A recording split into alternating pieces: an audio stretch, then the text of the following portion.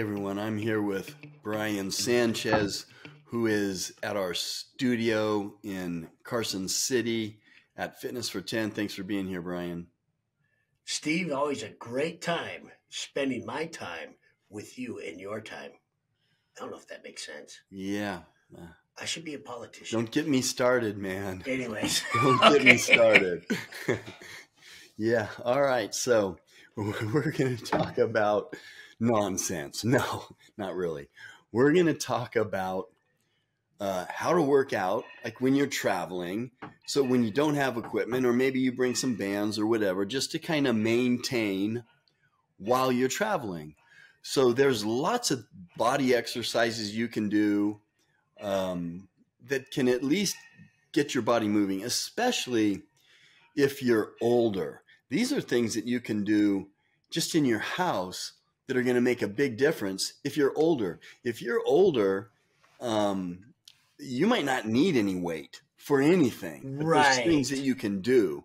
So, what are your first thoughts on working out without equipment? Maybe you're traveling. Hey, and that's a good point about the travel side, but let's expand that too. That just popped into my head.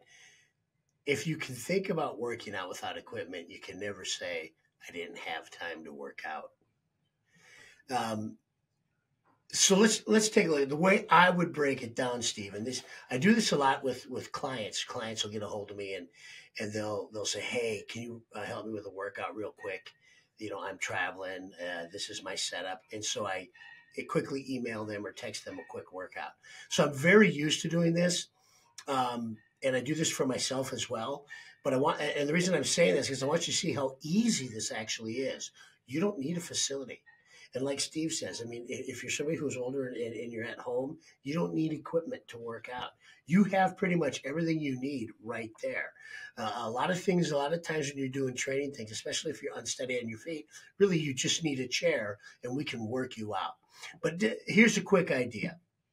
So if it's me, and I do have some notes, so I'm going to look down at my notes too to make sure I stay on track here, don't pontificate too much. Um, when I think about a workout without equipment, I always think in a total body style. Where can I get my best bang for my buck? How many muscles can I move together? And I set it up in that format. And generally, I do it in a mini circuit format. In other words, I put a series of exercise together just to get my body going.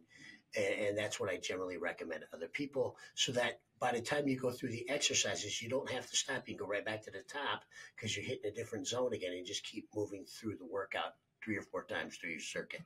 With that said, easy way to do this, get out a pencil and get out a piece of paper. You don't need a computer. Get a crayon, whatever you got laying around. And I want you to think of this. Think of legs. Just write it out before you do your workout. You have your quadriceps, your calves, your hamstrings. You can incorporate hips and glutes into that. Write out legs. Then write out chest. Then write out shoulders. Then write out arms, back, and core. If you do that, and you just take an exercise from those zones, you've got yourself a full body circuit. In other words, what I might do is if I write those things out, I might say, okay, core exercise, crunches, real simple to do. You need no equipment for crunches. Leg lifts, no equipment for leg lifts. Oblique crunches, no equipment necessary for oblique crunches. You just lay on the floor and you exercise and you work your abdominals. So I would go crunches, then maybe legs. How about a free squat? Nothing around me. I just squat up and down. Or if I want to be a little more energetic, jump squats where you spring into the air. It's this simple to put this together. You want to add to that?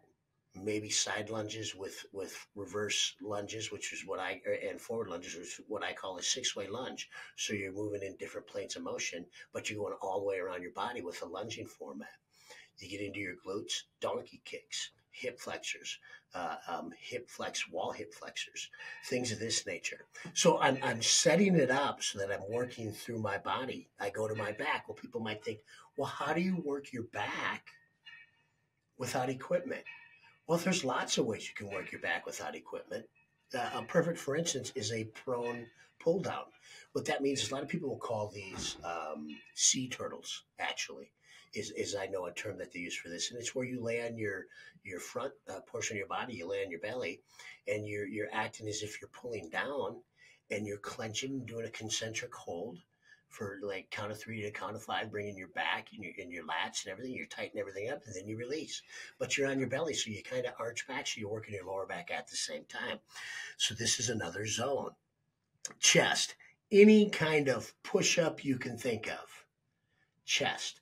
If you don't have the strength for a chest push up, go to the wall. Wall pushes. Arms, diamond push ups. If you don't want to do them from the floor, go to the wall. Diamond wall pushes, which means you bring your hands closer together. Concentric bicep holds, where you just curl up into like as if you're holding something, and then you concentrically just hold on to everything and tighten everything up as hard as you can. The idea would be to hit these zones, knowing that you're going to hit other muscle groups. Because it has to support your body, and you do it in a format that you pick 5-6 exercises, you'll get a total body workout every time. You do not need equipment. Now, if you're asking yourself, well, I don't know the exercises like you did, Brian, you just spit a bunch of exercises at us, then pull your phone out. Just take 5 minutes and do your prep. Pull your phone out and go, leg exercises, no way. Look it up. It's going to give you 100 different versions. Back exercise, no way. Look it up. It'll give you shoulders, arms, glutes, hamstrings. Just research under those theories or under those zones, and you'll pull up 1,000 different exercises. Put your circuit out together, get your circuit rolling, take you 30 minutes to do a workout, go through it 3-4 times. What do you think, Steve? Yeah, there's so many things you can do. You can do sissy squats. I don't need any weight to do sissy squats. And if you're 80, 90, especially, that's all you want to do anyway, if you're just beginning.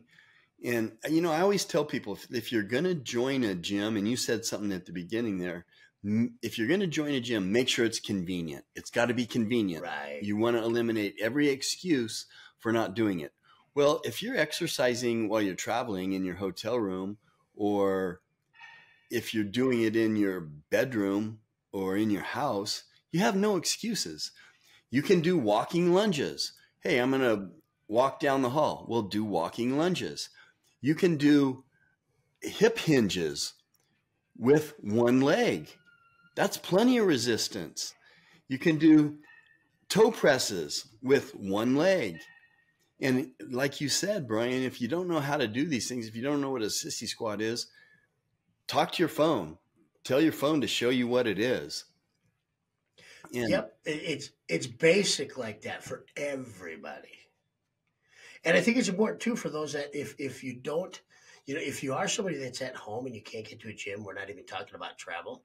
Something as simple as getting your chair, a folding chair or a kitchen table chair, put it in the middle of the room, sit down on it and practice stand-up sit-downs and repeat it. That is exercise. You don't need equipment. That's what we're talking about. It is right in front of you. You just got to figure out a way. And if you don't know how, you know what? Put it in our comments and we will get back to you. We will show you how to do it. We can write you these workouts just to give you ideas. Yeah, I mean, we can do some shorts on how to do a one-legged squat, hip hinges, which is going to work your hamstrings and your glutes. Mm-hmm. You can do it. And you know what? Let's say you're going to cheat. You get a bag of bands. And I mean, okay, this takes up that much room, and you can carry those. And there's things you can do. Like, let's say you go to the grocery store. My wife and I will walk to the grocery store when we stay. There's a timeshare we like to stay at. And, we've got some jugs of water. I said, okay, give me the jugs of water. I'm going to hold them. So I held them out and walked back, probably 3/4 of a mile, maybe a mile. By the time I got back to the room, my shoulders were thrashed. because I was holding the 2 jugs of water out like this, and then just kind of pulsing, blasted everything. Better workout than I get in the gym trying that. So Yeah, it's like a hanging fly almost. Yeah, absolutely. yeah, and it's like, oh boy, man, that was a good workout. So it can be done, and you can look up stuff online and do it. It takes discipline, and you can't say I don't have time, because you can do this while you're doing something else. You can easily multitask. Hey, you got to walk down the hall, like I said before, lunge down the hall. You got to walk down there anyway. You might as well lunge, and that's a great workout. Alternate leg. It is. So there really is no excuse except for laziness. Just join it, everybody. Dive in, get working out, find a way to make it happen. We know, and we're telling you that we know, there's no options. Let's live large. Let's find a way. Find the time, create it, make it important for yourself. All right, everybody. That's our few tips on working out without equipment. Brian is a personal trainer at Fitness for 10 again in Carson City. Thanks for being with us, Brian. Thanks, Steve. Take care, everybody. We'll see you soon.